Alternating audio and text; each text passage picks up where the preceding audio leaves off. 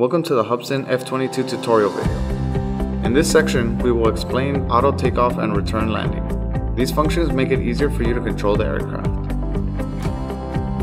Before the takeoff, the aircraft must have at least 6 GPS satellites. Place the aircraft on a horizontal broad and glidable surface.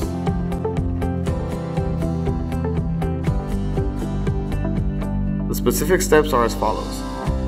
Long press the auto takeoff button. After a beep, the aircraft starts automatically. The aircraft will automatically slide and take off. The aircraft will automatically rise to 30 meters. Once the aircraft has taken off, you can manually control the aircraft. Next is auto return.